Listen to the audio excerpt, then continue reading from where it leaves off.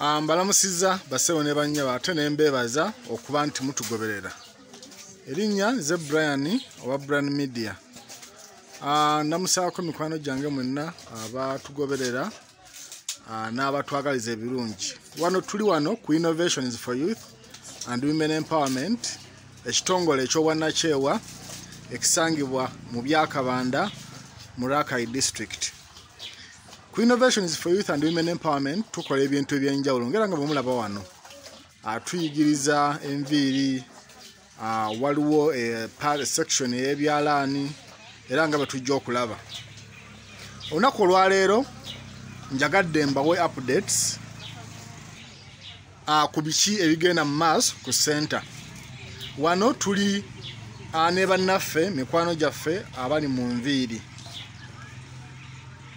Tuyigiriza ebintu ebyenjawulo era enviiri ez'enjawulo, emisono ez'enjawulo, era nga bano be bamu ku bannaffe abayizi abayiga enviiri wano ku Innovations for Youth and Women Empowerment.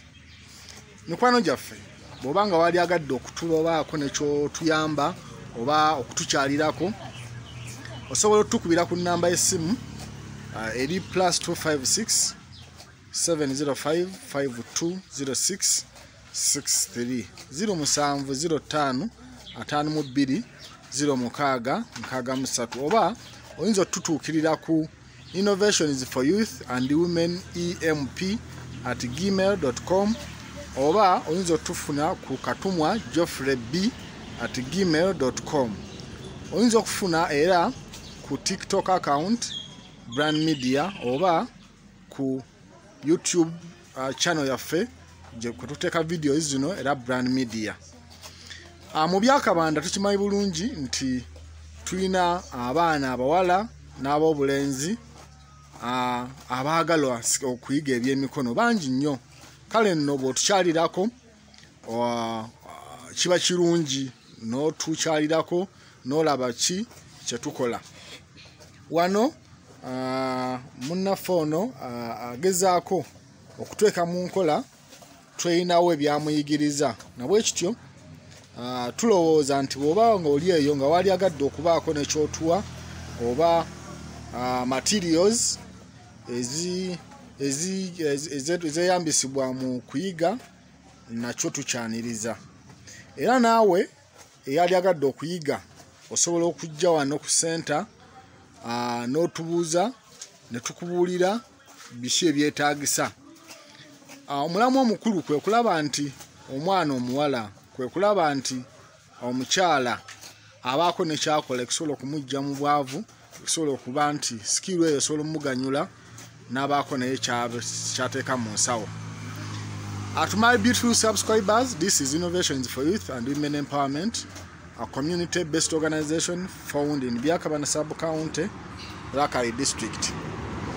I'm Katumwa Geoffrey Brand, the Executive Director and the founder of this community-based organization. In Byakabanda Sub-County, we have very many youth and women who really need skills, who have the passion for skills, and they are very ready to learn the skills. That's why we came up with this initiative, we came up with this community-based organization to ensure that at least these people acquire profitable and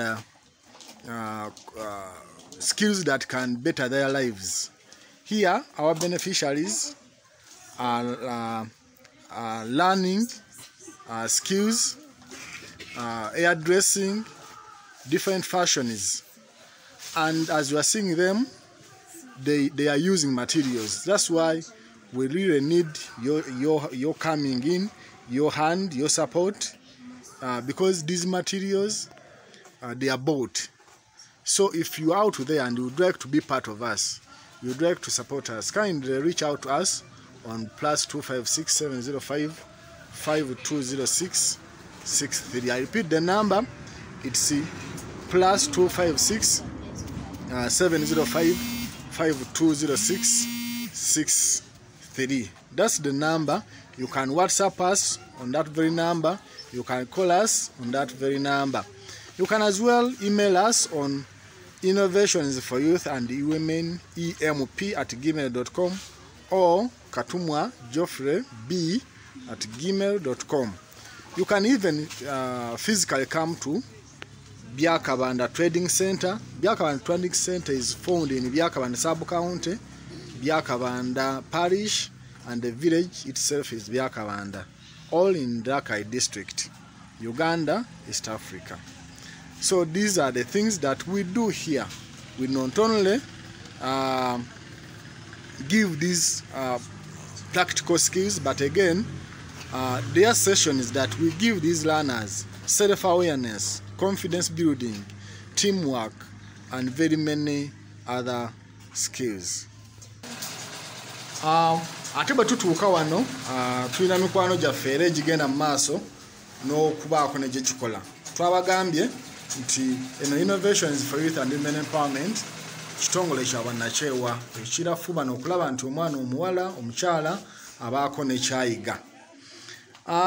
Ku Innovations for Youth and Women Empowerment tuyiga ebintu ebyenjawulo. So bw'oba nga oli eyo nga wali agadde okutwegattako, wali agadde okutuyamba mu ngeri yonna, osobola okutukubira ku nnamba ezo eziyita ku screen wansi.